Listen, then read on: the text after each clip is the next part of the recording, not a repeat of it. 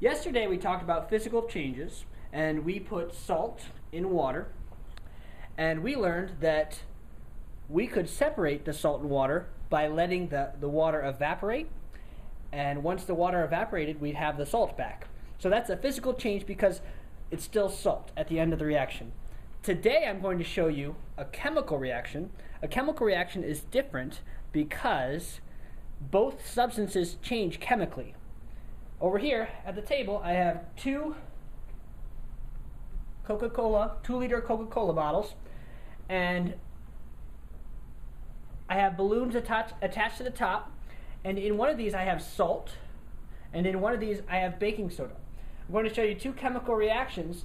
By the end of the chemical reaction, both the soda and the salt or the baking soda will be chemically different. So that's why it's a chemical reaction, because it's changed. It's no longer the same thing.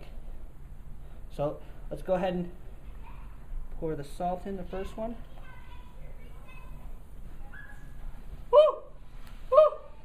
Woo!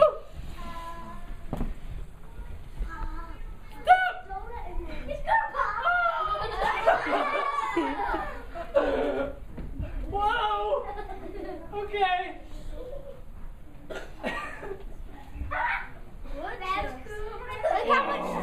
So you can see that the gas was pushed up into the balloon, and it pushed up the liquid with it. Isn't that cool, Seth? Okay.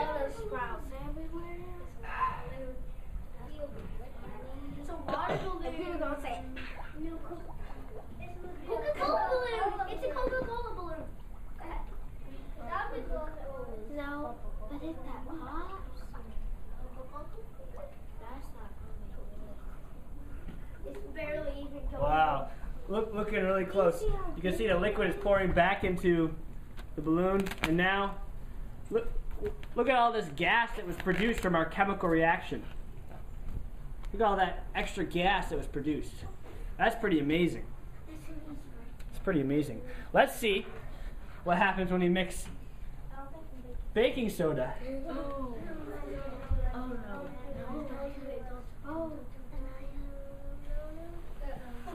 No! Whoa! Oh, it's too big. Look at that. Oh no, it's gonna pop. Oh.